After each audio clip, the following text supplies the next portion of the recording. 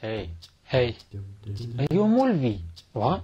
I mean, are you some sort of shaykh, or what makes you say that? Well, you got a beard, isn't it? So, I thought, you thought, you know, I assumed because you look like one, isn't it? If having a few hairs on the face makes you a shaykh, then even goats have beards.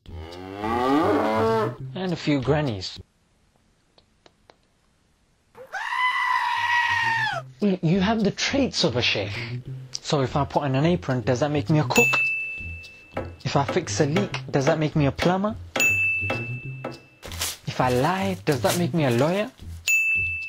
No, with Molvis it's different, innit? No, it's not different. People have just made it different. And I don't think it's fair. When we're sitting down watching the news, someone will say, "O tako Molvi sahab nu, daadi tako to kam tako. Headi badi daadi rakhi hai to kam usne tako." Is sade Molvi ek jaise. Since when did having a beard make you perfect?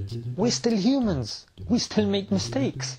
You know, just because we have a few hairs on our face doesn't give us magical powers to do everything that's correct 100% all of the time. Students study 6 to 10 years learning fiqh, tafsir, logic, seerah, tajweed, Arabic, hadith, being away from family, not having the comforts of their own home, just to become a shaykh, an alim, a scholar, a Molvi. And me, I just grow a few hairs and I become a shaykh.